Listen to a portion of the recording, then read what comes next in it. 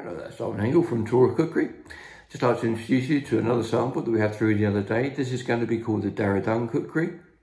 Now, we know these were made in the 1920s and they were used by the 2nd Gurkha Rifles, predominantly as Kothimora kukri, so kukri that were used to present to other people. They are excellently made kukri and definitely good user kukri as well.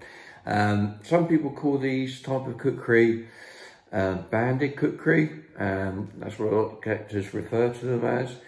And they are wonderful kukri to have and to use, I must say.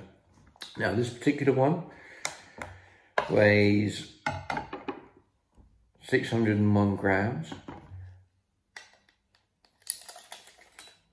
Has a blade length, this particular one has a blade length of 33.5 centimeters.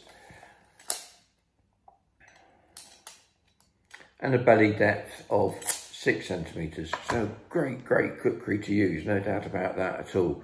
Yeah, I really like it.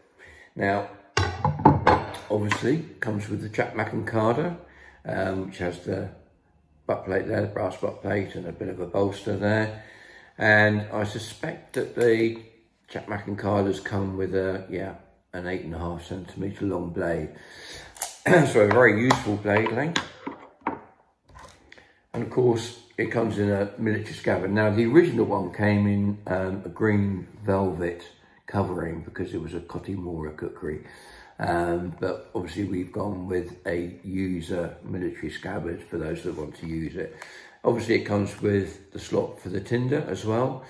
Very nicely done by the Kami. I must say that the Kami these days are absolutely excelling themselves with kukri that they make for me, and they've done a grand job. Anyway, this is a fabulous kukri to have in your collection.